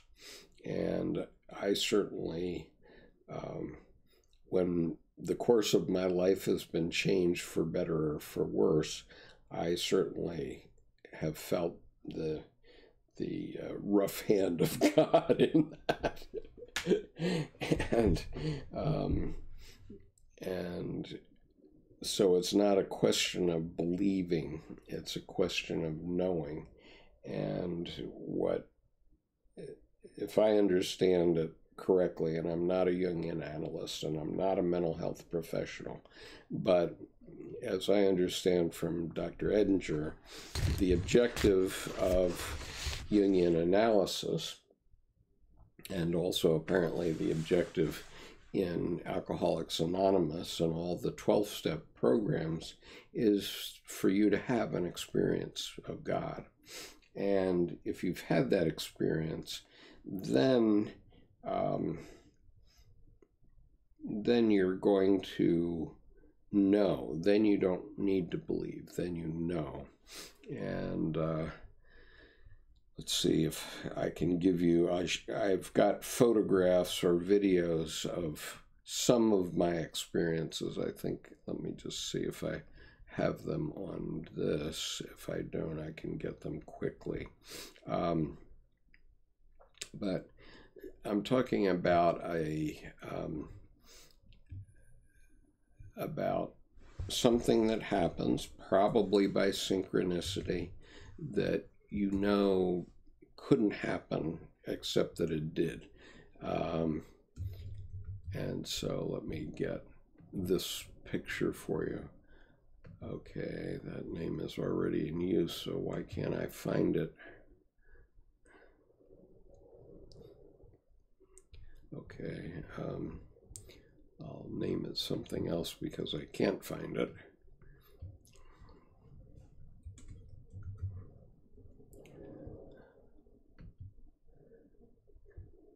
Okay, so I'm blessed to have the U.S. Naval Academy 2 miles from where I live, and at the academy there is a chapel which is the Cathedral of the Navy, so-called. And so on a few occasions in the last 5 years, I've gone into the chapel for solace because something was going on in my life that was really upsetting me, and I wanted to have a few words with the Almighty about it. And on one of these occasions, I was really down in the dumps. I was so sad and upset. And I was alone in the chapel. It was very dark. And in this picture, which you're seeing here, this is a chapel on the left side of the cross in the chapel, which is in the shape of a cathedral. And so it's the left arm of the cross. And you can see in that image a Tiffany stained glass window, and you can see how it's so much better than the 3 stained glass windows immediately below it, which are not of the same quality at all. But I have a habit of going to a specific pew in the chapel, and it was dark that morning. Nobody else was there. And it's a chapel that seats 2,000 people. And so I was just having a quiet moment. And suddenly, this light came upon me, and I felt its heat, and I looked up, and this is what I saw. And it was so remarkable that I said, wait a minute, nobody's going to believe this. I have to take a photograph of this, which I did. And then I turned around and I took this selfie. And so you can see that how dark it is in the chapel, and yet this light was only on me.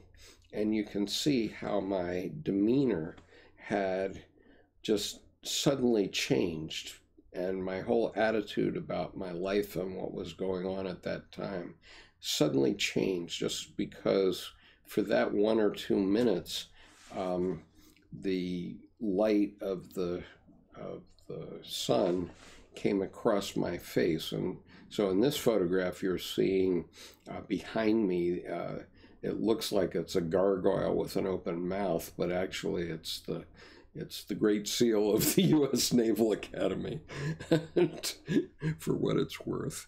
But anyway,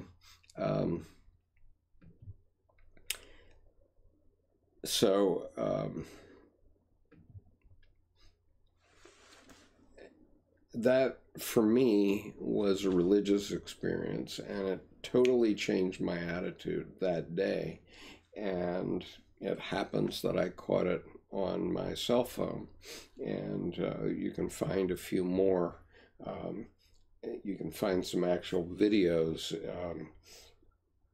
in the playlist called Breakthroughs to the Unconscious.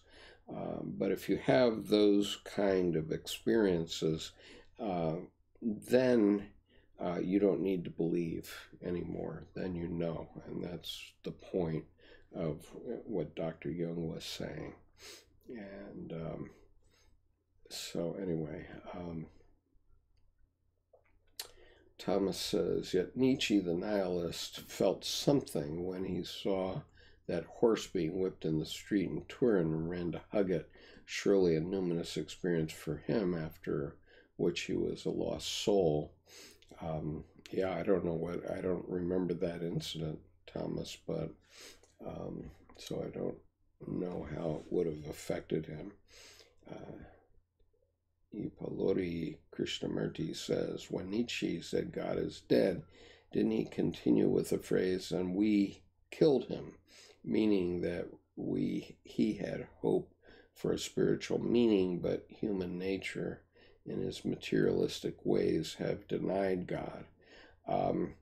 Well, I think he also meant that through the scientific method we had proven the lie of Christian myth since the beginning of the 16th century.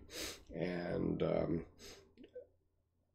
the point is, and Dr. Jung explains it to us in paragraph 752 of Answer to Job, where he says every religious statement of whatever kind is a statement of the psyche. It's not a statement of the thesis. It's not a part of the physical world. And that's where we keep getting lost, because we keep thinking that it's supposed to be in the physical world, and it's not. And so anyway, Isaiah says, remarkable story. You mean my story about the chapel? The more remarkable one was the day that I was reading Answer to Job, and exactly in the right moment, the 4 F-18s flew over my house, and it just knocked my socks off. So, Mr. Krishnamurti, you got held for a minute. Let me see what you said. Why do so many ancient texts condemn masturbation, including the Quran and the Bible?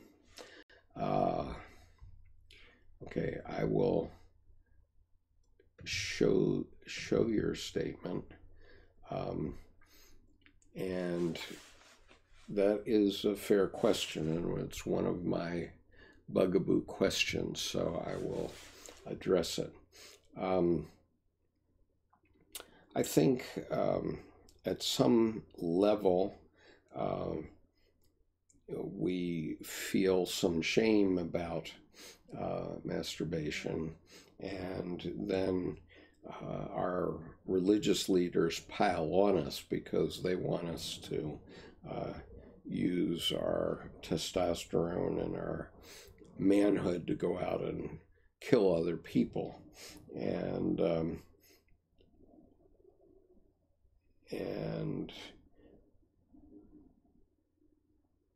you know, I think it's one of these questions of good and evil.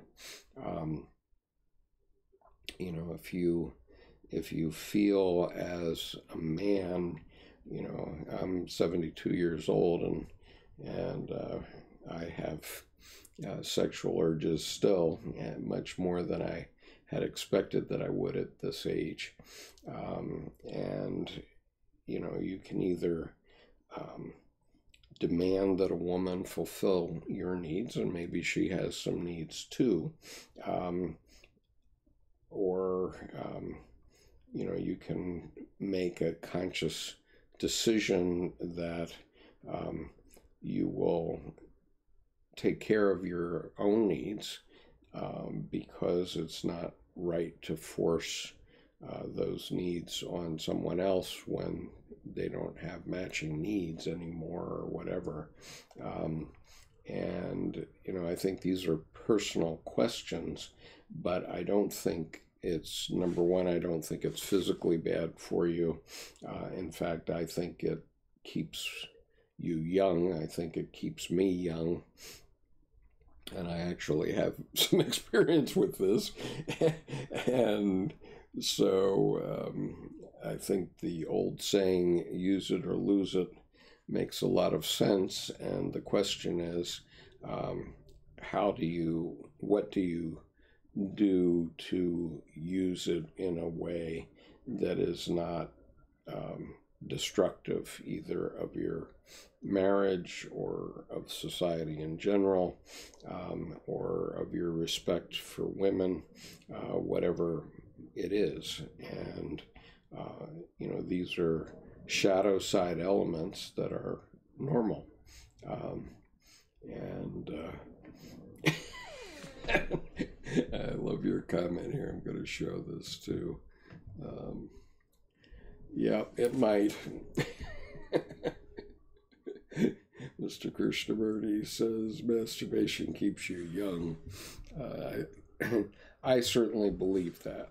And I think that when I was younger, I was certainly guilt-tripped quite a lot about it. Maybe not by others explicitly, but there was an implication throughout society that, you know, this was bad, or this was bad for you, or you wouldn't be able to have children if you did this, and that sort of thing. And I think that's a bunch of hogwash. And given my life experience now, I think I can say affirmatively that it is.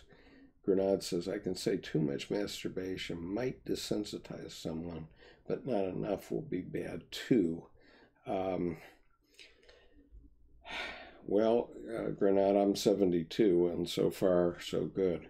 That's all I can say. So,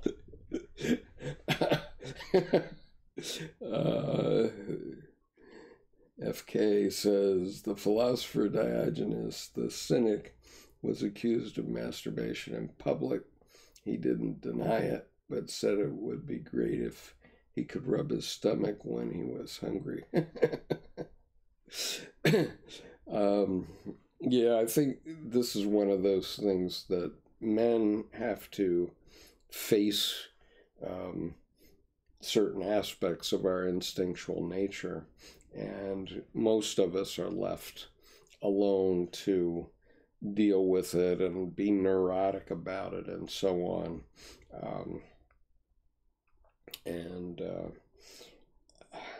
You know, I was in Vietnam for 9 months, and, you know, I never touched a woman for 9 months. And, what do you think? I'm not going to tell you all my shadow stories, but my God, use a little common sense and don't destroy the society as you do it. That's, this is one of these issues of the decision between good and evil. And certainly there is evil within the pornography industry. Certainly when I wrote my novel, I kept it in a drawer for 21 years because it contained, well, certainly erotic, but honestly more pornographic chapters in it. And what I do know is that when I was first publishing it online in 1993, I was publishing it it was before the World Wide Web really got going, so I was publishing it on an email network, and I was sending it out to various people through email, and ultimately it was read by over 100,000 people. And it hasn't been read by anywhere near that number since it's been on Amazon. But anyway, yeah, we grow up with internet porn, and women like to do that sort of thing too. And the question is, are they being exploited or not? And that's an issue that you have to face and work with. And I agree with you entirely that ballerinas were 400 years ago, certainly. All you have to do is go to a ballet and you see how Middle Europeans were getting their rocks off in the old days and selling it as high culture. So where can you find the book? The book is for free in electronic form on our Dropbox, but it is called Mako Memoirs of a Woman. And this was one of my experiences with psychic entities. So it's very related to this.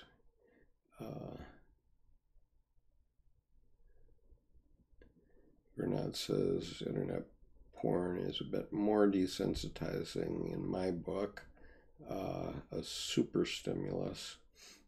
Ballerinas are not so much. Okay, I mean, everybody has a different perspective. And, I don't condone abusing or misusing women for pornography. But on the other hand, if they voluntarily choose to participate, that's okay with me, because one of the archetypes of being a woman is Aphrodite, and that is an archetype of display. And so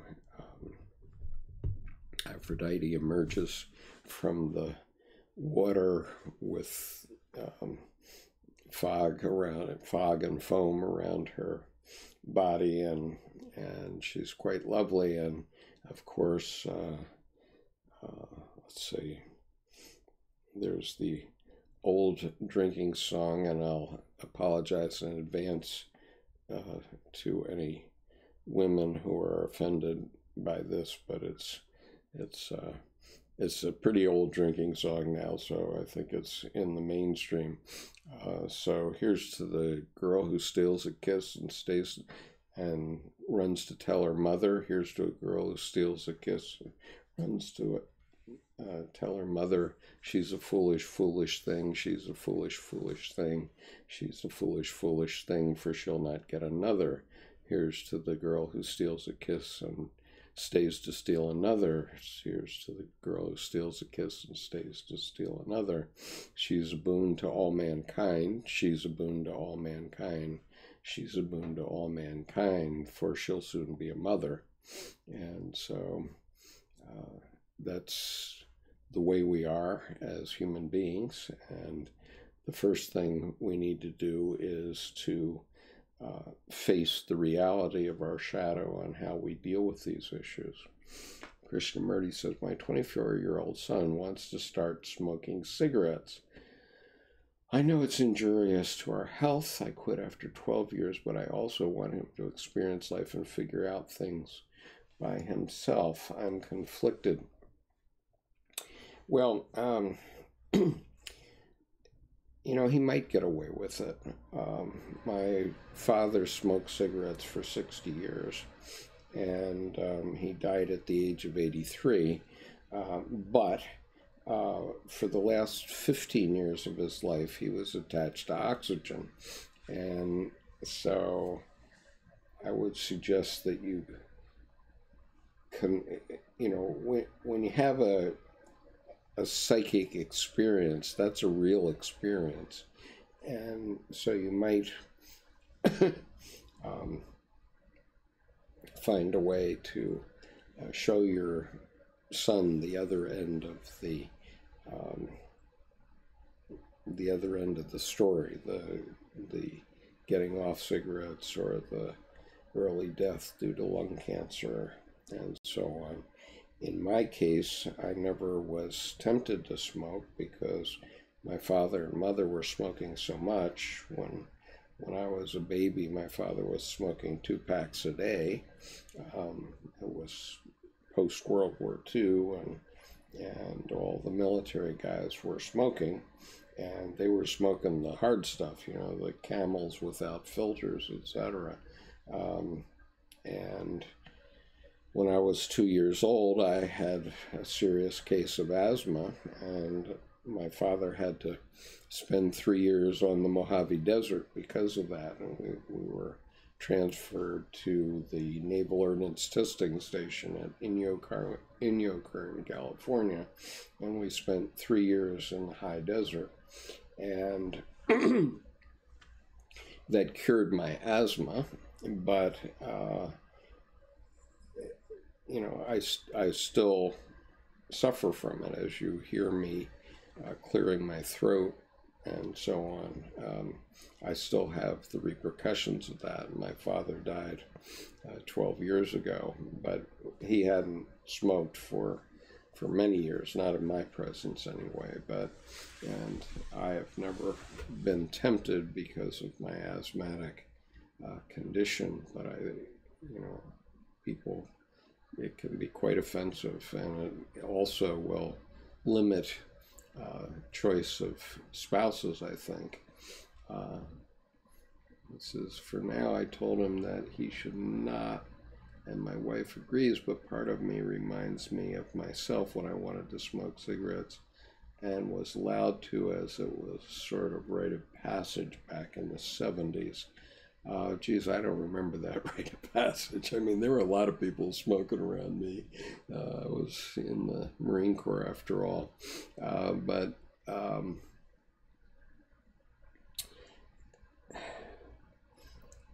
You know, you have to let your children go. Ultimately, you have to let them go, and they have to make their own life. But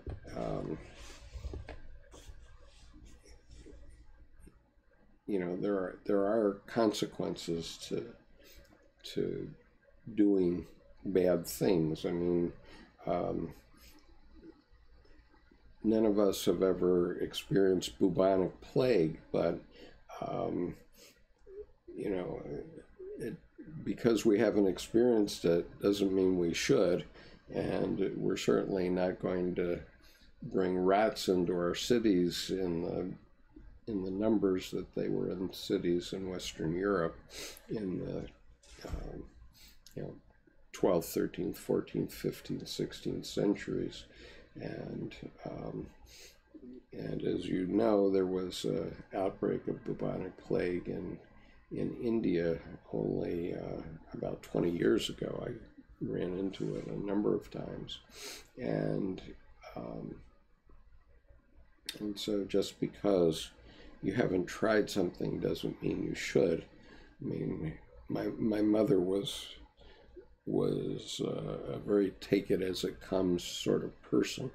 And when she was told that she had pancreatic cancer, she said, "Oh, okay, well, I haven't experienced pancreatic cancer yet." And she died about 4 months later, but she took it as an experience of life toward her wholeness, and in a way that served her well as her end of her life came along. But in the end, you can't protect your children, and so you can tell them stories, you can take them to movies about people who die from cigarettes or what have you, but in the end, they're going to make their own decisions, and a lot of people regret those decisions later on. So peace to our Aurora, and we are 15 minutes over time, so I think I better call this to a halt. And next week I will do something about Anne Ulanoff's books, because I think that they're so profound about what she was saying. And so thank you for joining me tonight, and I will put this the replay of this online very shortly. YouTube always sets it for unlisted to begin with, and so I always have to go in and change that. But anyway, it will be available for replay later on. And Bernard says, "You're lucky he even told you. I wouldn't have told my mom I had started smoking." Yeah, I guess. Yeah, I mean, at least you can think in terms of an intervention, but obviously I think that there are many more much worse things out there in society right now. This opioid epidemic, my understanding is that it killed 62,000 people last year, so that's 4,000 more than were killed in the entire Vietnam War. And in my case, I've had 2 people in my close community die from the opioid epidemic. One is my brother-in-law's son, and one is the son of a dear friend. And so, I think that we, as parents, do have to intervene if we can, and find ways to save our children from that kind of a end. It's not pretty. But anyway,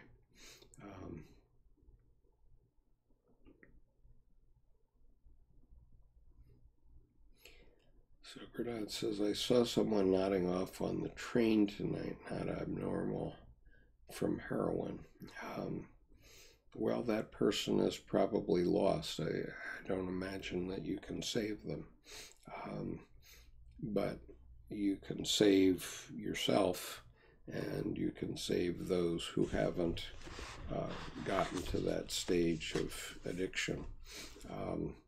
And I think all of us have that responsibility to try to do that, and we ought to take that responsibility. And if that becomes a meaning of your life, that's a valuable meaning to your life, to save someone's life that way.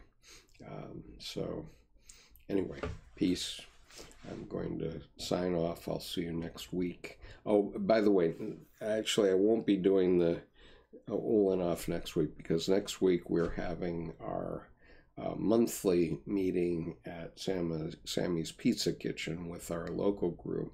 And so there will be a session online, but it will be a session that will be a round robin with my various local friends and you too, because I was able last time to get the iPad up so I could follow the chat, which I will endeavor to do.